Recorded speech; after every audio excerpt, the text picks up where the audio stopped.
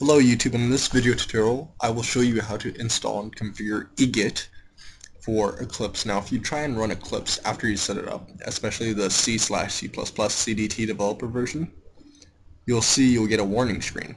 And it's basically saying Egit cannot be found because it's not included with the default installation for this version of Eclipse.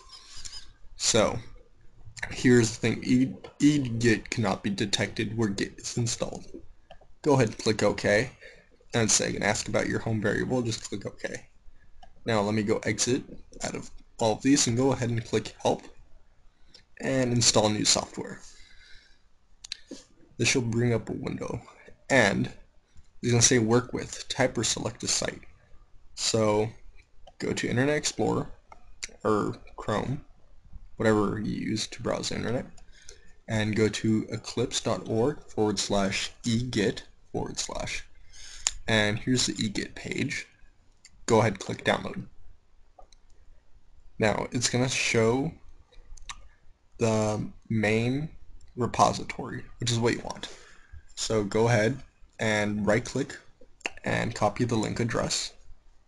Go ahead, open up Eclipse, right click, paste, click add. Name, we'll just name it Egit. Click OK. Now it's going to say pending. Go ahead, select both of them, select all, click next. It's going to check dependencies and we're going to click next. This is the EULA, then user license agreement.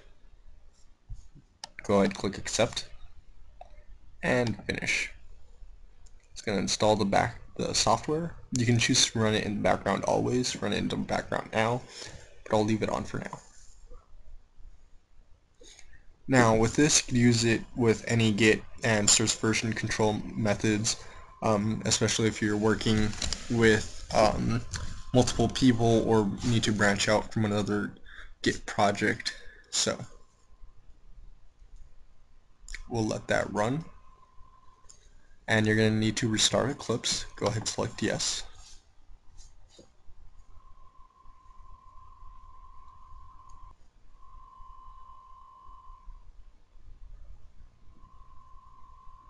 Now Egit cannot detect where Git is installed.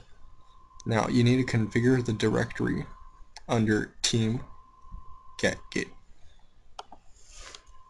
and the home variable.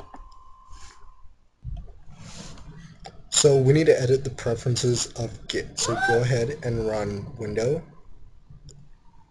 preferences, team, Git. Now you're going to get down here and you're probably going to have to open this up. And now you're going to go under configuration.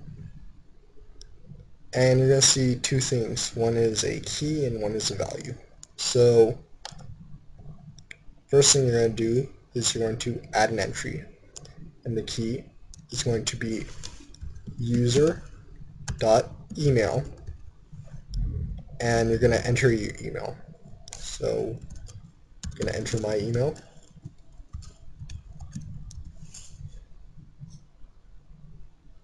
There you go. Now you're going to add another entry. You're going to say user.name. You're going to enter your name. Click OK. Click apply. And here you see user, which is good. And you can see I get my email and my name added. Go ahead and click OK. Now we've completed step 1. Now you may have also noticed that it asks about the home environment path. Now to fix this, we click start and go ahead and search environment.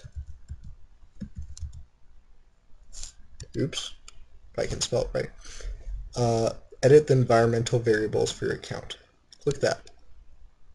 Now go ahead and select new.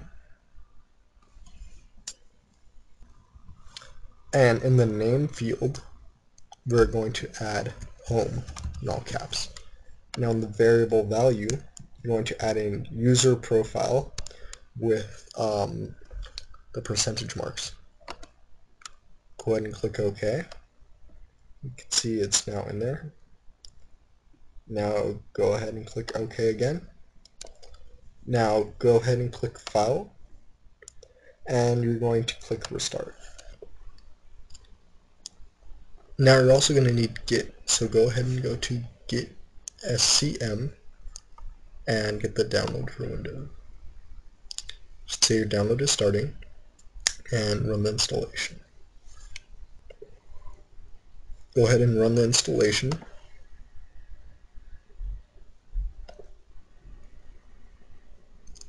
Click Next. Accept the GNU JPL. Next. Now you're going to have some settings in here. You have Windows Explorer integration. I leave that on. You can edit these in however way you want.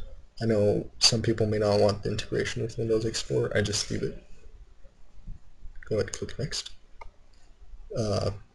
Shortcut with the following text, Git. Now, path environment.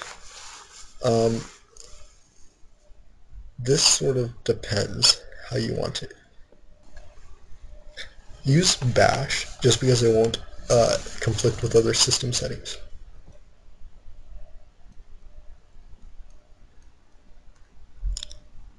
Use this, Windows style, commit Unix style.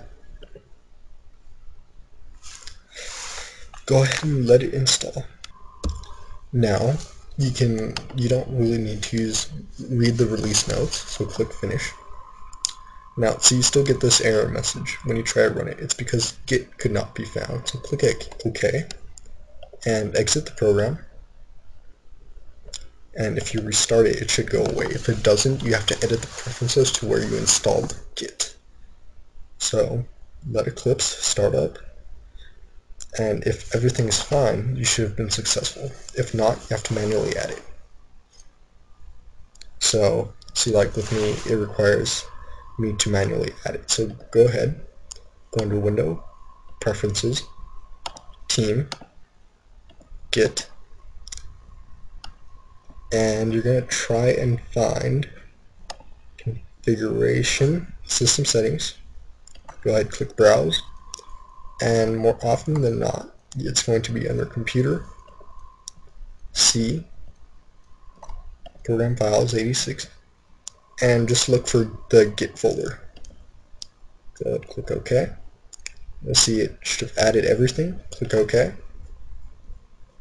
Click File. Restart. Now everything should be fine. It's a pretty lengthy process.